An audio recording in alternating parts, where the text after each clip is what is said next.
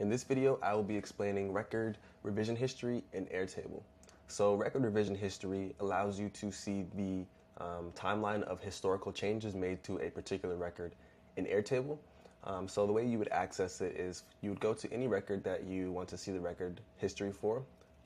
This one I'm clicking the comment button, but any other one that doesn't have comments, you'll see that expand button. So you'll expand the record, and on the right you will see the timeline of changes made to this particular record. So this is really useful because no matter what is changed inside of each individual record in your base, you will always be able to see what that value was before it was changed and what it was after it changed, as well as who made the edit and when they made that edit. So there's really no way for data in your Airtable to change without you having the ability to go back and change it back or see what that value was before it was changed.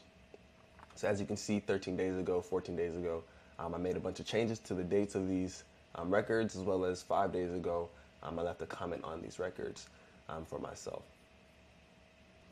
So how far back this revision history goes will depend on what plan you are on. So on the free plan, you have up to 2 weeks of revision history. On the next level up, the plus plan, you'll have 6 months of revision history. On the pro plan, you will have up to 1 year of revision history. And on the enterprise plan, you will have up to 3 years of revision history for every single one of your records.